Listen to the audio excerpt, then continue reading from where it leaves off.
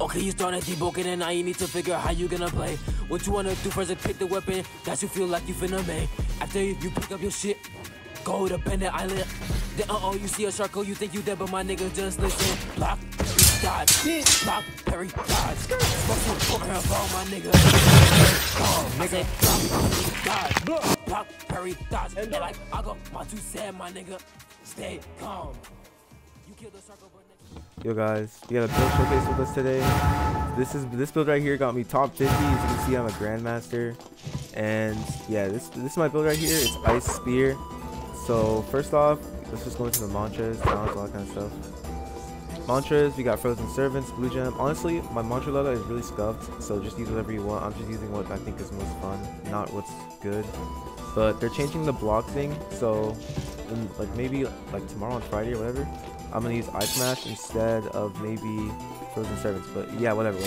My mantra logo is kind of scuffed, so use whatever you want.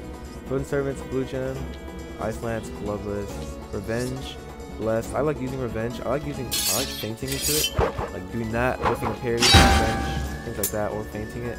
Then we got Dash from ability, Jet Kick, which is also really good.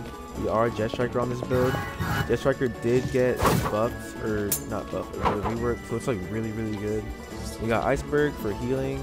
Let me actually put a blue gem on that. Then we got Fake Strike, also really good.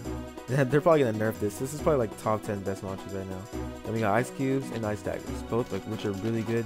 And one thing about this build is that we have Preceding Chill. Preceding Chill is so good. Oh my gosh. I'm not Preceding Chill. Unyielding Frost. It's so underrated, bro. Like, I don't see enough ice users using it, but maybe it's because it's a high investment stat or whatever.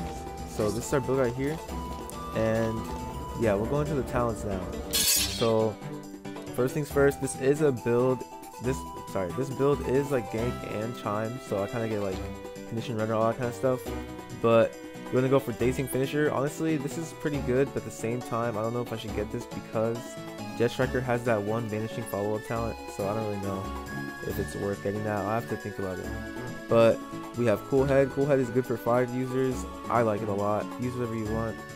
Then I already know, get your Spine Cutter, get your Steady Nerves. Make sure you get that. Exo, obviously. Frozen Legs, really good for Unyielding Frost. Make sure they can't move. Nero, obviously. Unyielding Frost. You have to get this. This is the whole build, to be honest with you. Then you got Jet Striker. Jet Striker is very good, I'm not gonna lie. Everyone goes Jet Striker nowadays. Then we got Observation and Safety Dance. Everyone's using that instead of risky moves nowadays because Ghost and all that kind of stuff are getting nerfed. Then after that, you already know you got your Golden Tongue, Unwavering Resolve for posture, and Air Counter. Air Counter is also very good. It's really weird to use, but it's like a free hit. I like it a lot. Then we got our Showstopper, of course, roll canceling, all that kind of stuff, whatever. Then we got, this is our summary. Now obviously we don't have the best HP kit, but we make it work. 506 HP with 39 physical armor. This is my equipment so far.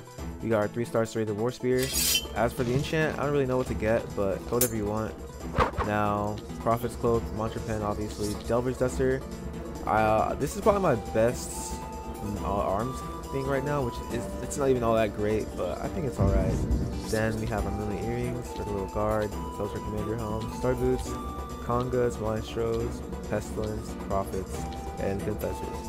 I prioritize posture over HP because posture is like really good in high chime, all that kind of stuff. And yeah, that's the build so far. Let me know if you have any questions in the comments. I'll start answering them. And I guess we can get to the fights. Also, I was very lucky and I actually managed to get Kamui. So I can use this build for even more gaming, bro. Like, I think it's combat. Yeah, it's combat version too, bro. Kamui's so cold, bro. Prove me.